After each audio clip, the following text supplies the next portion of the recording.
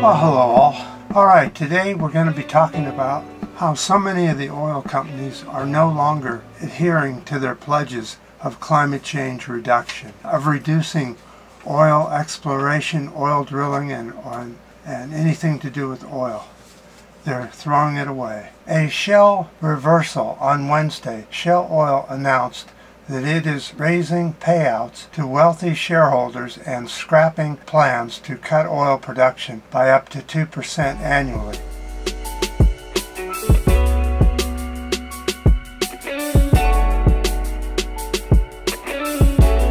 This is a move that environmental groups said lays bare the futility of relying on fossil fuel corporations to voluntarily curb their climate destroying activities. Yeah, see, it just does not hold any mustard to try and get oil companies to slow down their drilling or stop their production. It just isn't going to happen. In a world of worsening climate extremes, a single red line has caught many people's attention.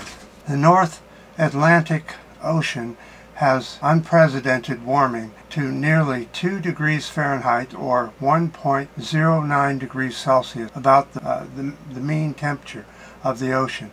This dates back to 1982. Of course, underlying everything is human-caused climate change, said David Swan, climate scientist at UCLA. This is a long-term trend that greenhouse gases will continue to accumulate in the atmosphere. This will keep ocean temperatures off the charts for years to come.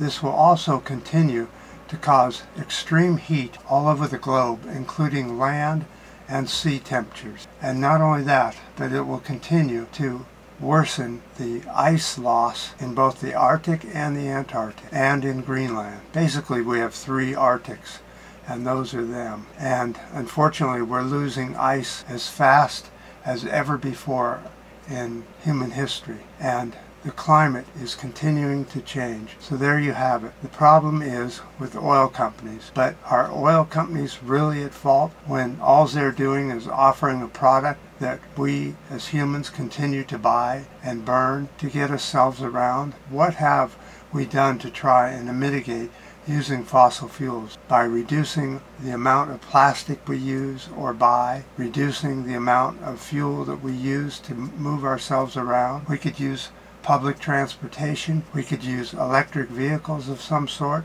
even though gasoline and fossil fuels do make almost all vehicles of all kinds. Over time, these electric vehicles could pay for themselves on reducing our use of fossil fuels. It takes a lot less energy to move a little scooter or an electric bicycle around than it does a whole car or even a pickup truck or anything else. Look at your gas mileage and you can figure out how much fossil fuel you're taking to move yourself around.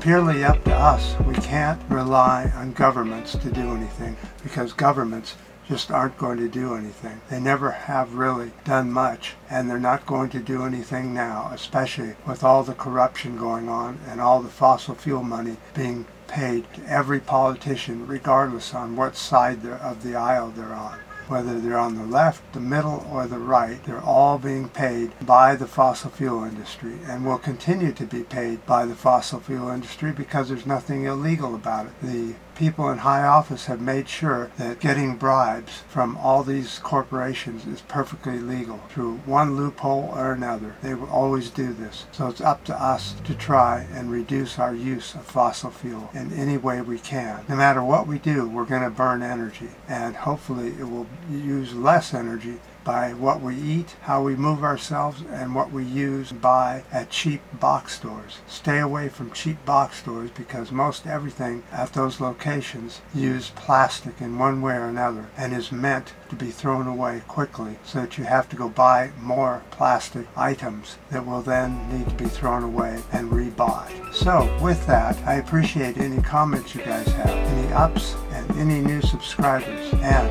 until next time.